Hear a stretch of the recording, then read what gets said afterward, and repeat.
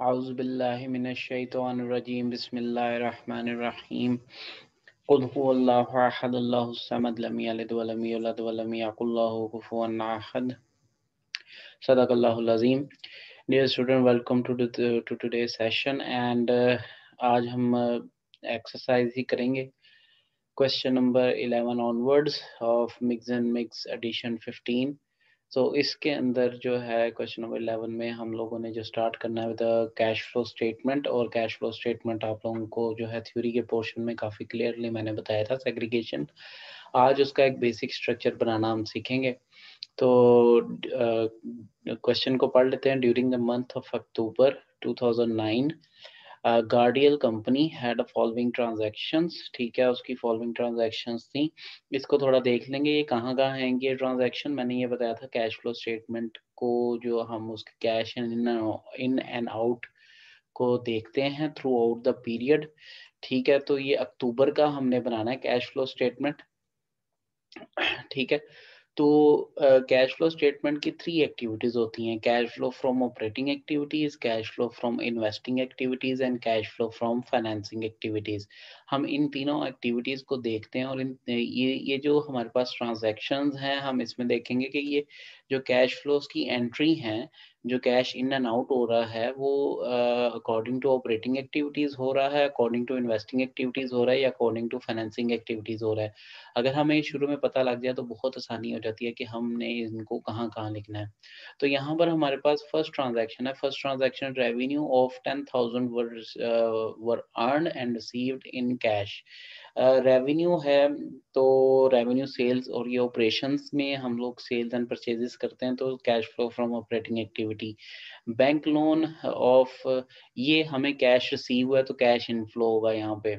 Bank loan of $2,000 were paid of. Paid of का मतलब है हमने पे कर दिया है bank loan. This is the part of the financing activity. हमने फंड इकट्ठा किया था बैंक से और वो लोन लिया था और उस लोन को हमने वापस कर दिया। कैश आउटफ्लो हुआ है यहाँ पे, कैश इनफ्लो नहीं हुआ। उसके बाद इक्विपमेंट ऑफ 2,500 वर परचेज। अब इक्विपमेंट जो है ये आपकी कंपनी के जो हैं जो फिक्स एसेट्स होते हैं, इनको जब खरीद के हमने कैश पे किया तो वो हमने इन्वेस्टमेंट की। हमारे बिजनेस जो है अब बेहतर हुआ, हमारे पास इक्विपमेंट आई है, हम बेहतर तरीके से जो है वो बिजनेस की एक्टिविटीज परफॉर्म कर सकते हैं। तो this is the cash flow from investing activity. Expenses जो हैं, expenses were paid of. Expenses जो खर्चे होते हैं आप नॉर्मल ऑपरेशंस में जो अपना बिजनेस कर रहे हो, उनके नॉर्मल ऑपरेशंस में आपके कुछ खर्चे होते हैं, उनकी पेमेंट जो है वो कैश आउटफ्लो की शक्ल में होती है और ये ऑपरेटिंग एक्टिविटीज है। Additional shares of capital stock were sold. Additional share issue किए हैं कंपनी ने ताकि वो फंड इकट्ठा कर सके, और ये फंड इकट्ठा करना फाइनेंस का काम है तो ये cash flow from financing activity होगा। और उसके अंदर चूंकि ये कैपिटल स्टॉक इशू किया तो $6,000 जो हैं वो रिसीव हुए हैं शेयर इशू करके, $6,000, तो कैश इनफ्लो हो रहा है यहाँ पे। ठीक है, assuming that the cash balance at the beginning of the month was $7,450, prepare the statement of cash flow that displayed the operating, investing and financing activities। हमने statement of cash flow बनानी है जिसके ऊपर operating, investing and financing activities हमने note करनी है। ठीक है, तो अब यहाँ पर हम कैश फ्लो स्टेटमेंट बनाना शुरू करते हैं। 3 एक्टिविटीज मैंने आपको बताया, यहाँ पे 3 एक्टिविटीज होंगी। सबसे पहले हम कंपनी का नाम लिख लेते हैं। कंपनी का नाम है हमारे पास गार्डियल कंपनी।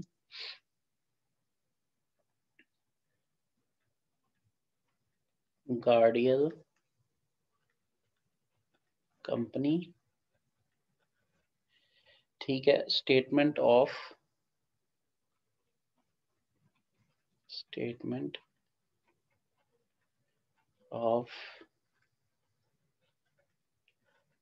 कैश फ्लोज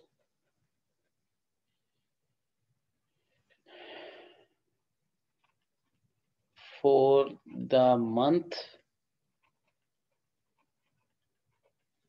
ये मंथ ऑफ अक्टूबर के लिए बना रहे हैं, मंथ एंडेड अक्टूबर 31st 2009। ठीक हो गया।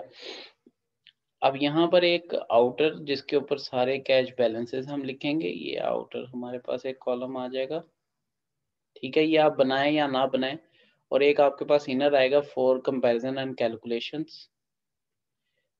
ठीक है, ये 2 कॉलम हमने बना दिए। Both are in dollars.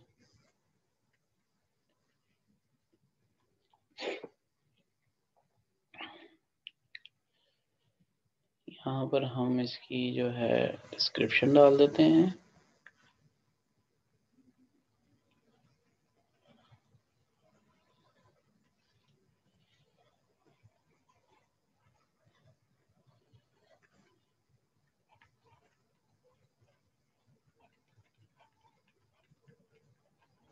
Description या particulars.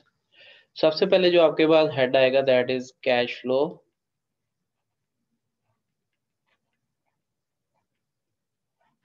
From operating activities.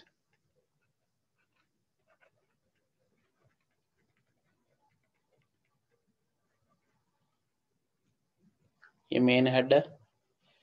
3 main head होंगे, हम 3 मेन हेड को यूज करेंगे यहाँ पे।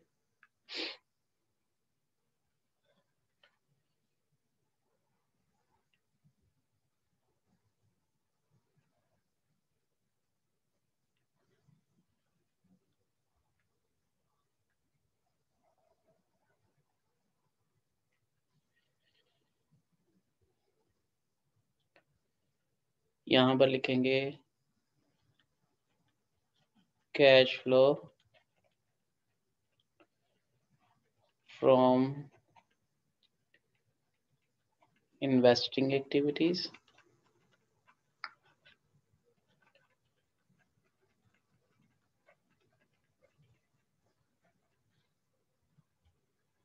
इसका एक हेड बनाएंगे। And third one is cash flow from financing activities.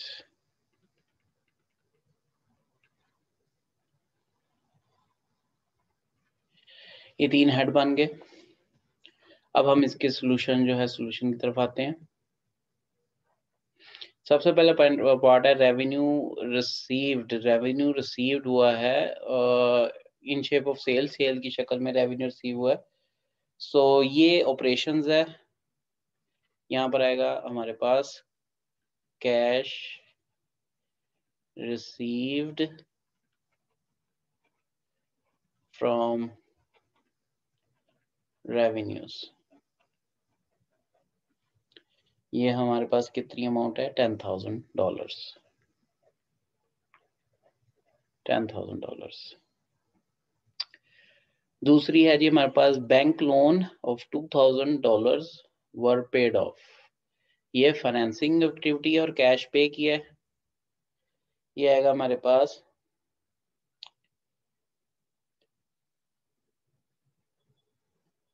Cash used to पे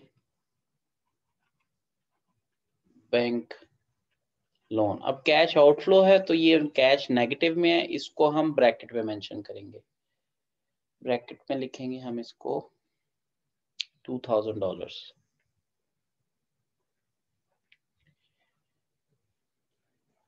उसके बाद हमारे पास आ जाता है जी इक्विपमेंट ऑफ $2,500 वर परचेज। अब इक्विपमेंट परचेज की है कैश पे। इक्विपमेंट तो हमारे पास एसेट आया लेकिन कैश हमने दिया है। Cash use to purchase equipment, cash paid to. ये हमारे पास इन्वेस्टिंग एक्टिविटीज, क्योंकि ये हमारे पास एसेट आया है और एसेट हमारे बिजनेस को बेहतर बनाता है for future. Cash paid to purchase equipment.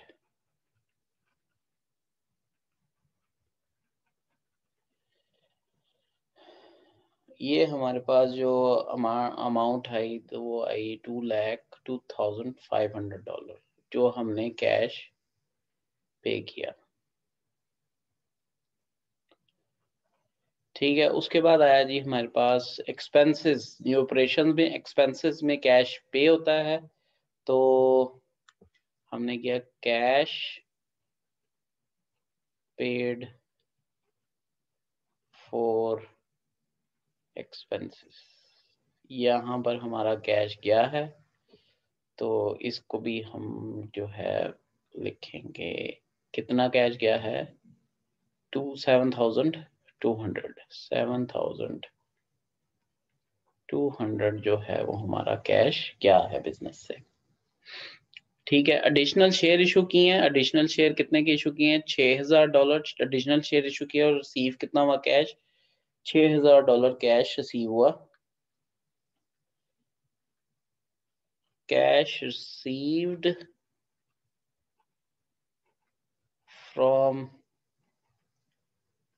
Cell, cell भी लिख सकते हैं और इशुएंस भी आप लिख सकते हो यहाँ पे, इशुएंस ऑफ कैपिटल स्टॉक। ठीक है, ये आपको कैश रिसीव हुआ $6,000 की शक्ल में।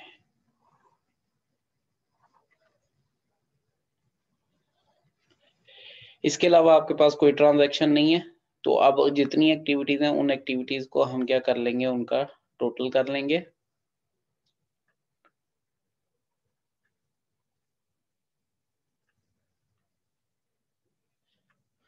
हमारे पास net cash, net cash received, क्योंकि नजर आ रहा है कि रिसीविंग ज्यादा है और पेमेंट कम है, फ्रॉम ऑपरेटिंग एक्टिविटीज,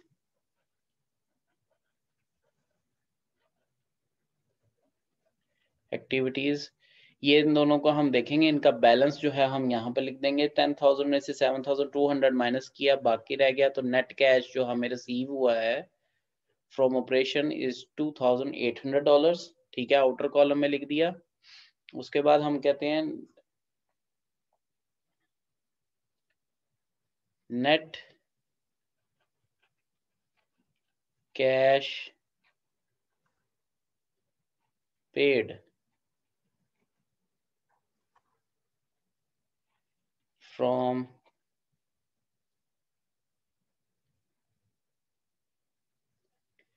इन्वेस्टिंग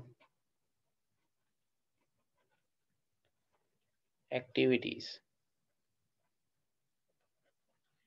ये आ गया जी, जो कि नेट कैश प्रोवाइडेड है, ये आपके पास सेम आ गया, क्योंकि एक ही एक्टिविटी हुई है जिसमें हमने इक्विपमेंट परचेज किया। और यहां पर आ जाएगा net cash received from financing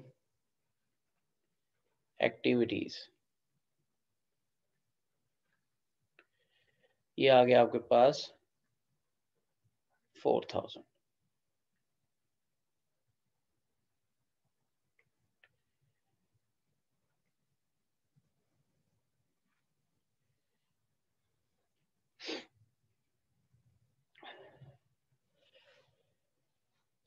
सो हमने ये निकाला, अक्टूबर के दौरान जितनी एक्टिविटीज हुई हैं उसका जो नेट कैश इंक्रीज है हमारे पास जो आ गया, हम लोग उसको लिखेंगे इंक्रीज इन कैश।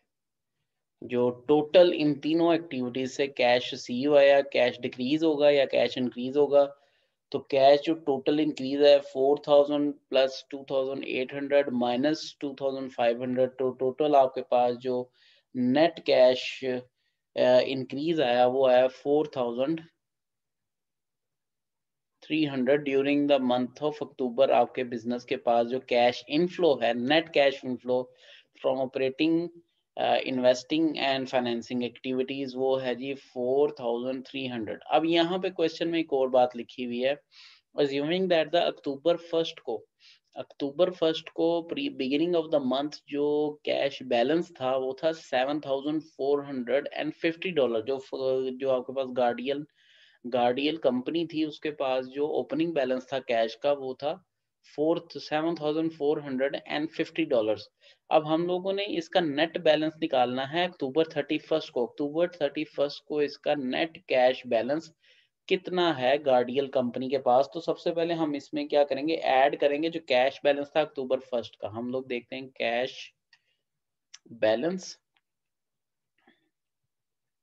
किस डेट को, अक्टूबर 1 2009 को जो कैश बैलेंस था वो आपके सामने यहाँ पर मेंशन है, दैट इज ये आपके सामने ये कैश बैलेंस है 7,450 $7,450। ये जब हमने इसमें एडअप किया तो हमारे पास जो कैश बैलेंस, जो actual cash balance at the end of the term आया, कैश बैलेंस जो हमारा मकसद है, जो हमने फाइंड करना है, अक्टूबर 31 2009 को जो हमारा कैश बैलेंस है बिजनेस के पास $11,750। ठीक है, दिस इज योर आंसर। ठीक है, जो कैश बैलेंस है, ये कैश फ्लो स्टेटमेंट, एक बेसिक कैश फ्लो स्टेटमेंट है आपके सामने जो आप बना सकते हैं with cash flow from operating, investing and financing activities.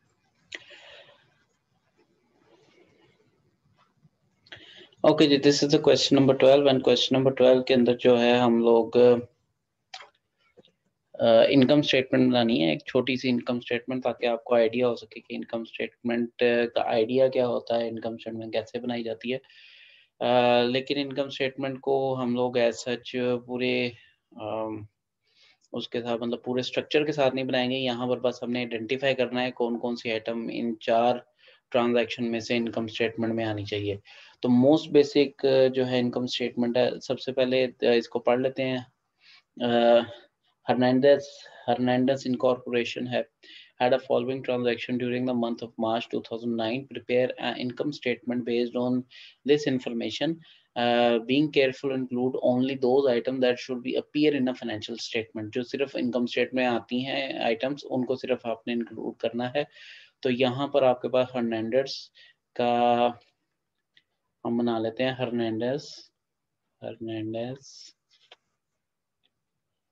Hernandez incorporation. ठीक है, यह हमारा आ जाएगा हमारे पास इनकम स्टेटमेंट।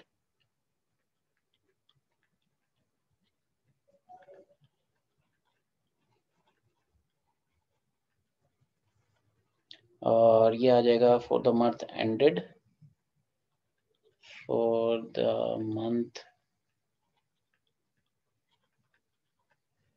मंथ एंडेड मार्च 31 2009। अब इन चारों ट्रांजैक्शन में से देखना है कौन सी ट्रांजैक्शन जो है वो इनकम स्टेटमेंट से रेलिवेंट है। So cash receive from bank loan, it is not relevant to income statement. ये कैश फ्लो की cash flow from financing activities में आता है। वहां पर हमने अभी किया रिसेंटली कि cash receive from bank loan, ये आ जाएगा कैश फ्लो स्टेटमेंट में। Revenue earned and received in cash, ठीक है, ये आपके पास डेफिनेटली इनकम स्टेटमेंट है, इनकम स्टेटमेंट के आइटम है, इसको हम सेल्स रेवेन्यू कहते हैं। तो रेवेन्यूज तो डेफिनेटली आप यहाँ पर आएंगे। तो रेवेन्यूज आपके पास आ गए, रेवेन्यूज और अबाउट $9,500, ये आपके पास रेवेन्यूज आ गए। Dividend of $4,000 were paid to stock holders. देखिए डिविडेंड को जो है किस्म का कंपनी के लिए तो खर्चा है, लेकिन ये जब हमारा प्रॉफिट आ जाता है उसके बाद हम उसकी अप्रोप्रिएशन करते हैं तब जाके। और ये डिविडेंड भी हमारा जो है ये मोस्टली वहाँ की आइटम है, कैश फ्लो की आइटम है जो कि हम कैश पे कर रहे हैं। तो एज सच ये भी इनकम स्टेटमेंट से इसका लिंक नहीं है। फोर्थ आपके पास पॉइंट आ जाता है, expenses incurred and paid were so main जो दो आइटम्स आ रही हैं वो रेवेन्यूज आ रहे हैं और दूसरे क्या आ रहे हैं आपके पास एक्सपेंसेस आ रहे हैं। यहाँ पर हम इनको लिखेंगे एक्सपेंसेस। एक्सपेंसेस हैं जी आपके पास 5465। ये आप इसमें से इसको माइनस करेंगे जो रेवेन्यूज माइनस एक्सपेंसेस, तो आपके पास आ जाएगा प्रॉफिट, और इसको हम नेट इनकम भी कहते हैं। नेट इनकम, इसमें से इसको माइनस किया तो $4000, 4035 आपका जो है वो नेट इनकम आ गया। This is how you are going to solve this question. Okay, this is also a question related to income statement. Question number 2.13. इसमें an inexperienced accountant of Yernal company prepared a following income statement for the month of August 2009. So Yernal company August 31st 2009 के बारे में उन्होंने ये income statement बनाई है, और इसमें वो जो नीचे उसने रिक्वायर किया, ये अभी स्टेटमेंट को पूरे को पढ़ते हैं। तो इन्होंने जो रिक्वायर किया, उन्होंने क्या, prepare the revised income statement in accordance with the generally accepted accounting principle. तो सबसे पहले हम लोग इनकम स्टेटमेंट अगेन दोबारा से बनाते हैं। यर्नल company and this is it's income statement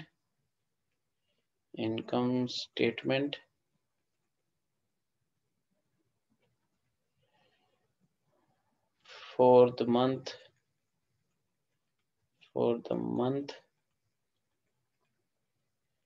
ended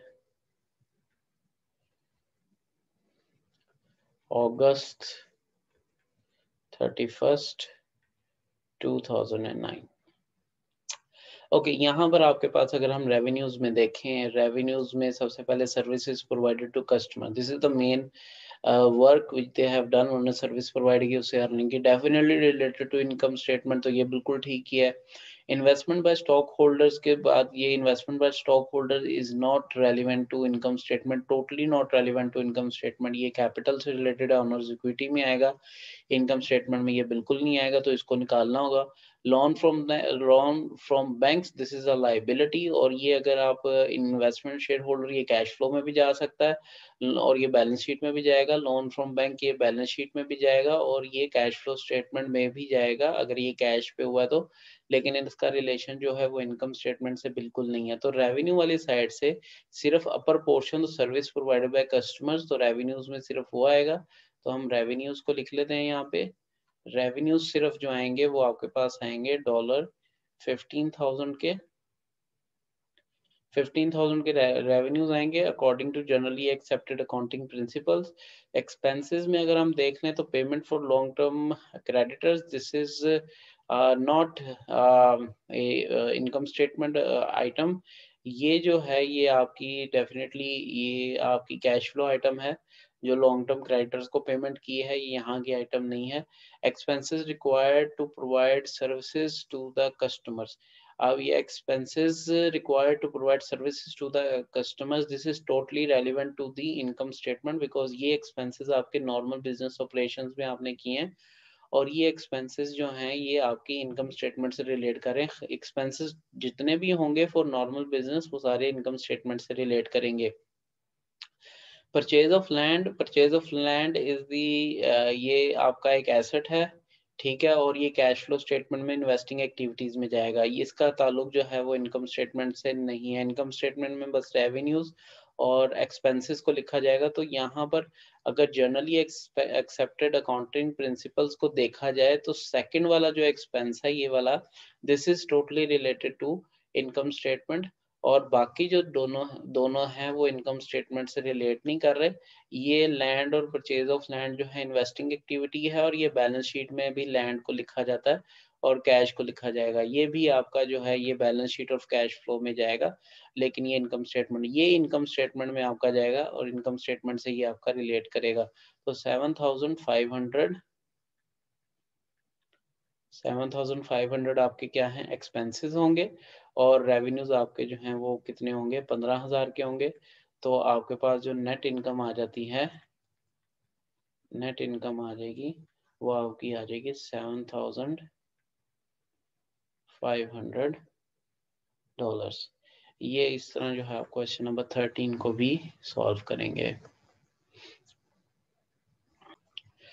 नहीं जी, हम मूव करते हैं क्वेश्चन नंबर 14 में। क्वेश्चन नंबर 14 में वो ये कह रहा है कि अगर आप इस सेम इंफॉर्मेशन को यूज करें, ये जो क्वेश्चन नंबर 2.13 में दी हुई है, और इस इंफॉर्मेशन को यूज करते हुए जर्नल कंपनी की कैश फ्लो स्टेटमेंट बना दें, तो वो भी कोई टफ नहीं है।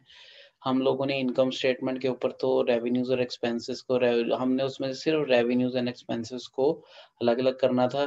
तो service provided by the customer is the revenue and expenses required to provide service to the customer is the expenses. इन दोनों को अलग कर लिया।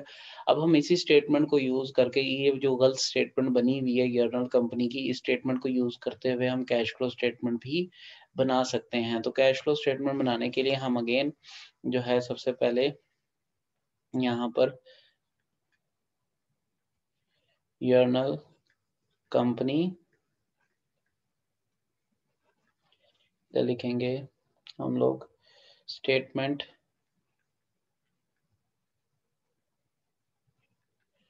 Of cash flows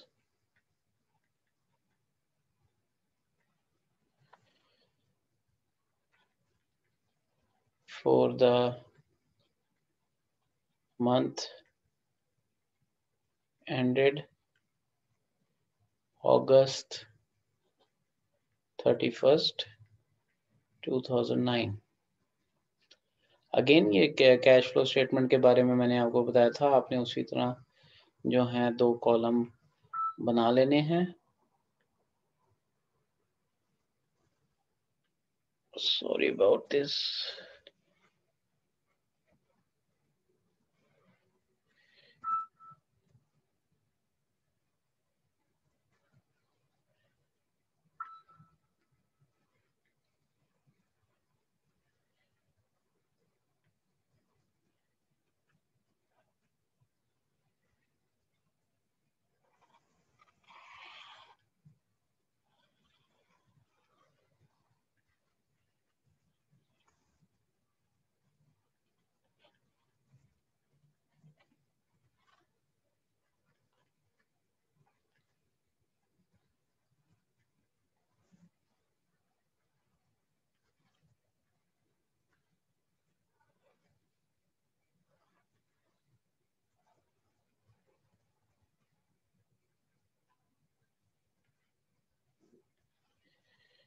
okay, what we are going to do, again हम 3 segments के बना लेंगे। ठीक है, पहला segment cash flow from operating activities,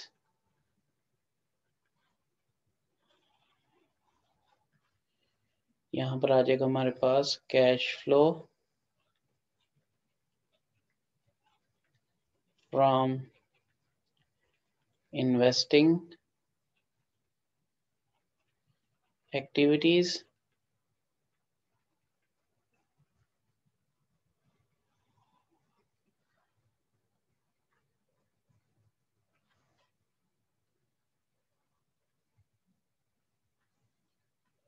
and then cash flow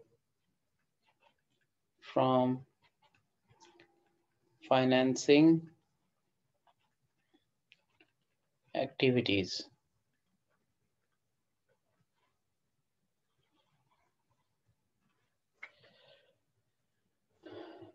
ठीक है, अब हम लोग जो एक्टिविटीज हैं, ये जो सारी आइटम यहाँ पे प्रोवाइड की गई हैं,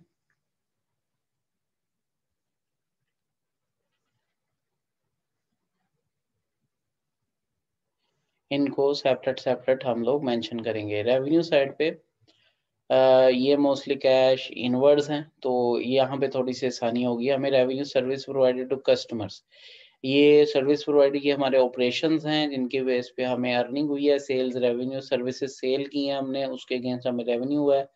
तो ये हमारा cash flow from operating activities आ जाएगा, और इसमें आ जाएगा कैश रिसीव्ड from revenues। ठीक है, तो ये आपके पास आ गया $15,000 आपके पास आ गया। सेकेंड है जी investment by stock holders. Investment by stock holders is your financing activity. तो cash received from stock holders investment.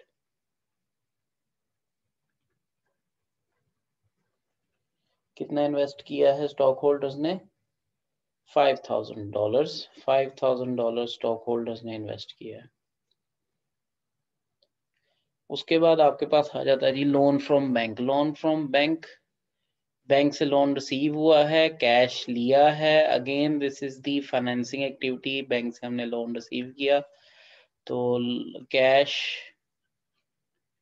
Received as loan from bank. तो ये हमने रिसीव किया अबाउट $15,000 जो है हमने बैंक से एज अ लोन रिसीव किया है कैश। ठीक है, उसके बाद आ जाता है एक्सपेंसेस में payment to long term creditors. जिनसे हमने उधार लिया था हमने उनको पेमेंट कर दी। Again this is the financing activity but इसमें कैश पे किया है। Cash paid to long term creditors.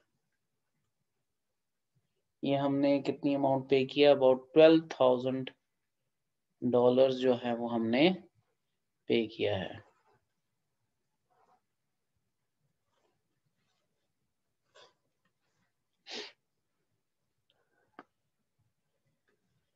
Expenses required, ये जो एक्सपेंसेस किए हैं cash paid as expenses.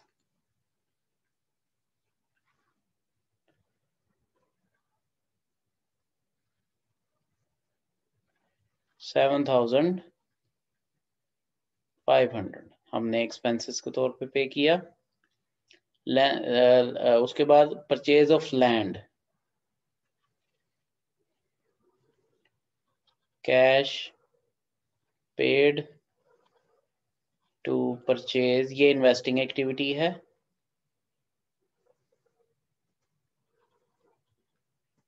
To purchase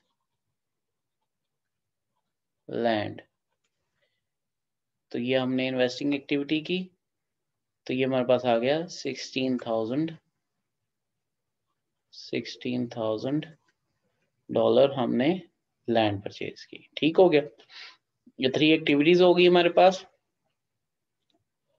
so net हम अब इसके टोटल कर लेंगे, तो ये आउटर कॉलम फिल कर लेंगे। हमने सारी आइटम्स जो है वो नोट कर लिए, अब आउटर कॉलम हम फिल कर लेंगे। Net cash received from operating activities. ठीक है, ऑपरेटिंग एक्टिविटीज कितना हमने कैश रिसीव किया, इसमें से इसको माइनस किया तो $7,500 हमने कैश रिसीव किया है फ्रॉम ऑपरेटिंग एक्टिविटीज। ये आ जाएगा net cash used in investing activities. तो कितना कैश हमने पे किया है या यूज किया है investing activity, that is $16,000। And lastly net cash received in financing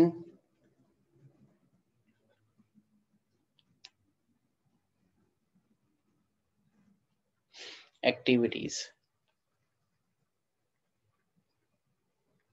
तो नेट कैश जो हमने रिसीव किया है दैट इज $8,000 हमने रिसीव किया। तो ये हमारे पास जब हमने इसको टोटल किया 7,500 और 8,000 को, तो हमारे पास आया 15,500। 16,000 में से माइनस किया तो ये हमारे पास during the month of August there is a decrease in cash. कितना डिक्रीज आया हमारे पास? $500 का डिक्रीज आया। अब क्वेश्चन नंबर 14 के अंदर उन्होंने कहा है जी, उन्होंने एक चीज ऐड की है जो आप उसको अपनी बुक में भी देखिए। उन्होंने कहा जी अगर आप ये अज्यूम करें, ये तो सारी इंफॉर्मेशन हमने 13 से ले ली। उन्होंने कहा अगर आप ये अज्यूम करें कि यर्नल कंपनी का जो ओपनिंग कैश बैलेंस था अगस्त 1 को, ओपनिंग कैश बैलेंस जो था वो था 7,200 का, तो एंडिंग बैलेंस क्या होगा? तो यहाँ पर हम लिखते हैं cash balance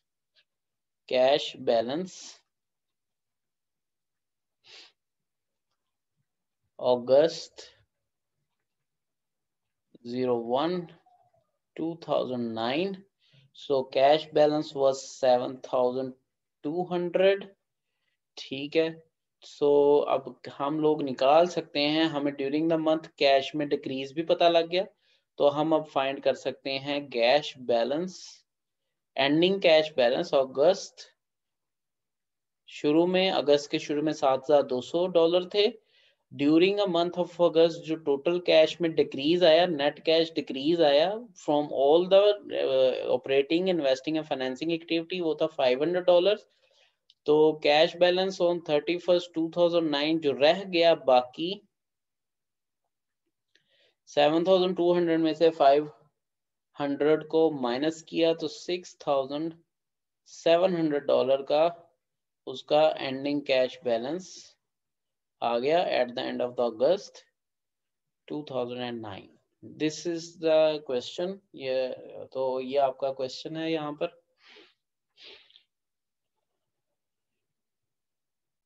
So some of the questions we have skipped in this exercise. These questions are not relevant and out of the scope of your subject right now. And बाकी जो question है, rest of the question we will continue in our next session. तो ये आपका session जो है यहाँ पर हम close करते हैं. See you in the next lecture, inshallah.